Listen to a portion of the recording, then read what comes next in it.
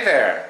Hey, this is Vic from Falcon, and I've got a new toy right here in my hands. It is the hydraulic spring coil suspension from D&M, straight from Taiwan, right to us at the Zero factory, and we are excited to show you how to install it to replace your old pure spring coil, which is this one. Right, this comes standard in the stock 010X. It doesn't have the hydraulic fluid inside to dampen the shock or the rebound. So this one is good as it is, but we want to show you something that's slightly different.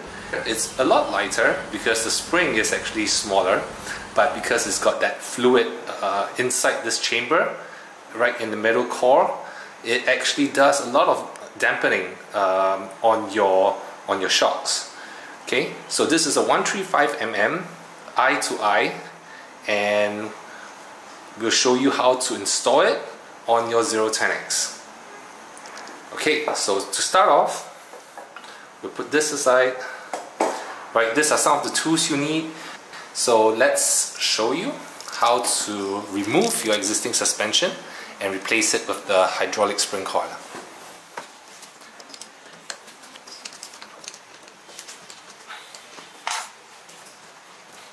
Okay, remove the plastic guards.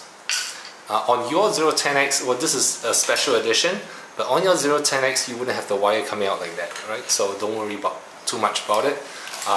What you really want to do is just to remove the motor nut, right? This motor axle nut, so that the motor can come off. Right? You don't have to remove the whole motor, so that's a good thing, because we know how much pain in the ass removing the motor can be.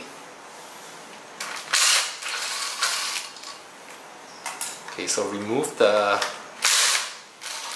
brake brackets, slide out your brake calipers, next remove the front fenders,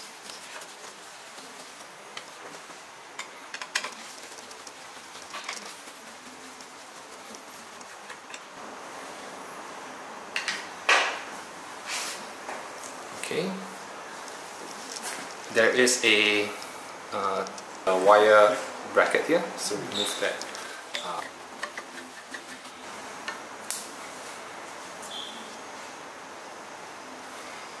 Right, you don't have to remove the whole thing, just shift it aside so your motor cable has room to slacken off.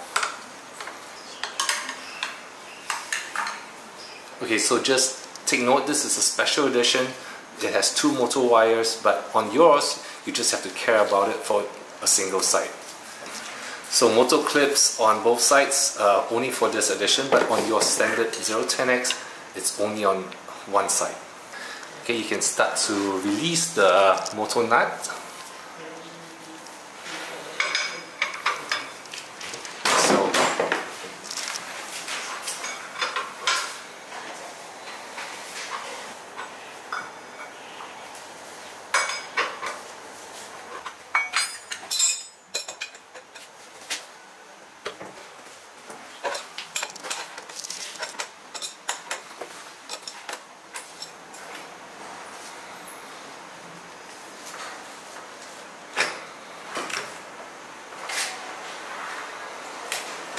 Okay, there you have it. Right, the motor is removed. You don't have to disconnect the motor cables right here. Once the scooter is propped on the very low bench, they have enough slack to be able to be laid on the ground. So that's save you a little bit of hassle in removing the wires. Okay, so there you go. Okay, so once the motor is off, you have access. Right, you have access to the nuts here. You have access to the there is a shaft, right? The suspension shaft that holds the bottom of the suspension. So this is extremely important because this is where most of the load-bearing force is at, right? So most of the force of the suspension, as you make a jump, it is on the shaft, right? So we have to remove that.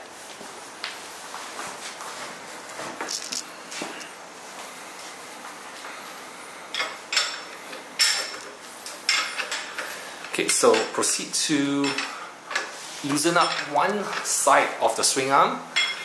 So in our case, you only have to remove one side of the swing arm. You don't need to remove both sides there. Okay, slide it out. You want to be sure to do it gently. Okay. Just slowly wiggle it out. There you go.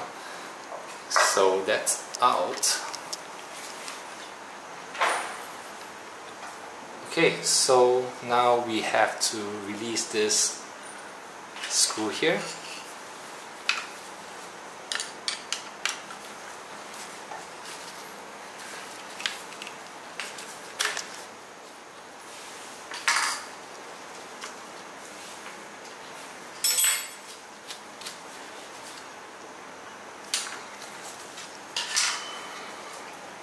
Okay.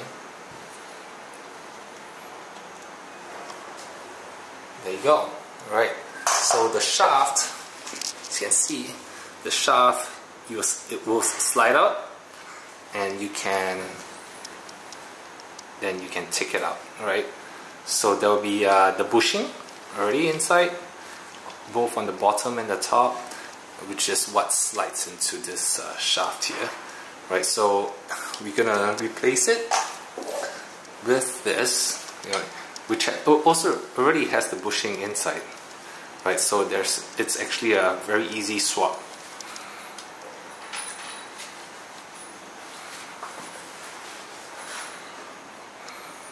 Okay. So slide the shaft through that bushing and through the other side.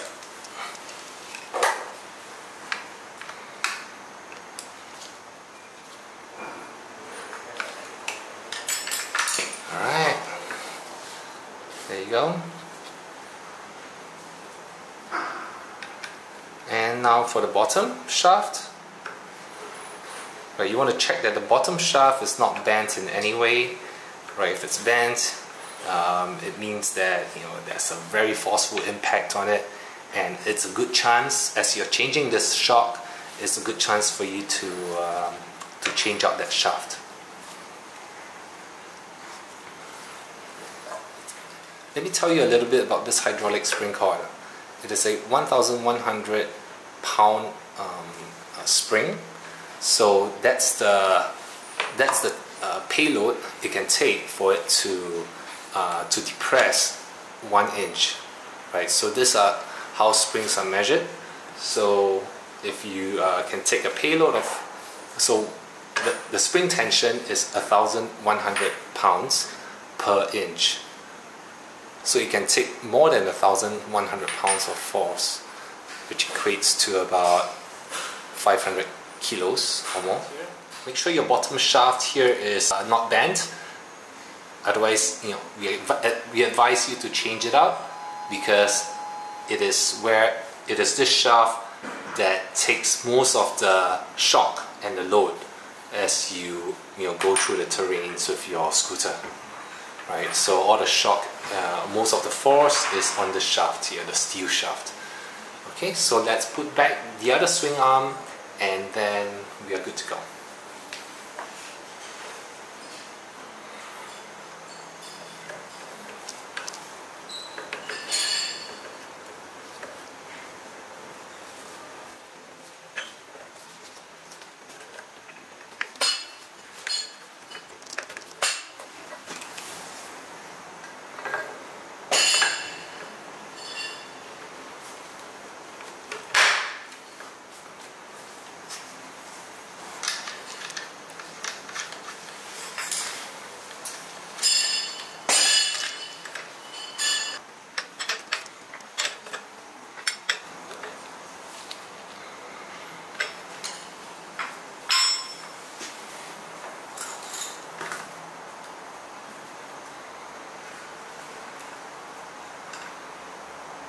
So one of the things that you want to take note of is that as you slide that motor axle back into the hole, into the slits, you will have a little bit of difficulty, because there's going to be some friction, right? So we're going to show you how to do it in a safe and proper manner.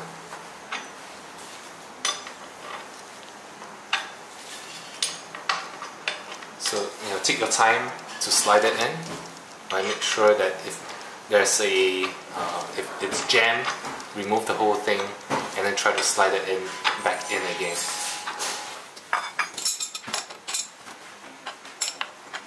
Alright, so the whole process shouldn't take more than half an hour.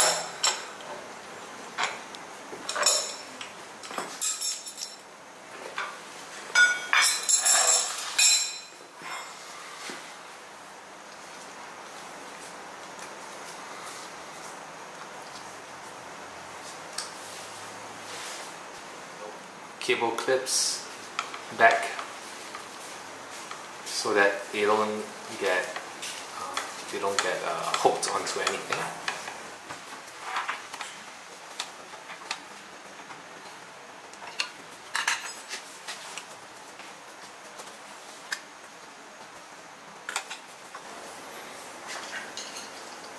Replace the front fenders. Alright, so we're just gonna fast forward. This is the boring parts. There's no need to adjust anything on this hydraulic spring coils because they're pre-adjusted. It's literally a one-for-one swap, and there's no maintenance to them anymore at all. So unlike here, unlike the air shock here, right, where you have to periodically pressurize the air shock with a high pressure pump. Right, for the spring coils, for the hydraulic spring coils, it's all pre-adjusted and they would never lose the pressure for, well, the spring would lose its tension after a while, right, but the hydraulic fluid will always be there. Of course, there's a chance that it may leak, but that's a very small chance unless there's a very large force or pressure that's going to burst the chamber, the oil chamber. Over time, yes, the spring here would lose its tension, but you never have to maintain it in any way, unlike the air shocks.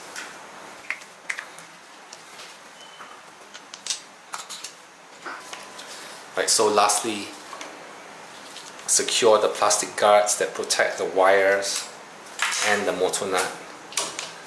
And make sure your brakes are aligned. So that's one important thing, because you have removed the brake pads or brake calipers. So make sure the brakes are aligned and that there's no rubbing on the brake pads. Okay, are we done? Yes.